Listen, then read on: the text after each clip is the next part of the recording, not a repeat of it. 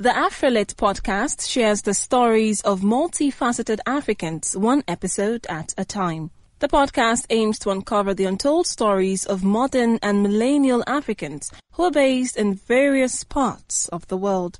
Each episode gives listeners an opportunity to learn and experience conversations that showcase who they are and their global perspectives in our ever-changing world. Be sure to listen and subscribe to the AfriLit podcast on Spotify or wherever you listen to your favorite podcast. You can also follow at AfriLit Podcast on all social media platforms.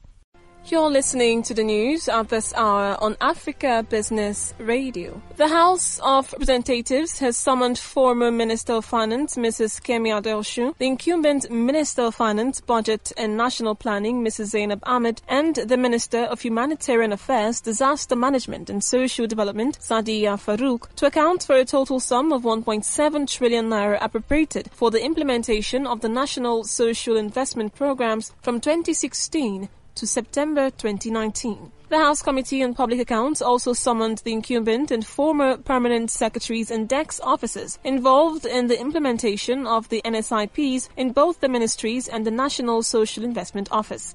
And that was the news at this time on Africa Business Radio. You can continue to listen live online at www.africabusinessradio.com or via our mobile app. I am Rachel Chijindu. Thank you for listening.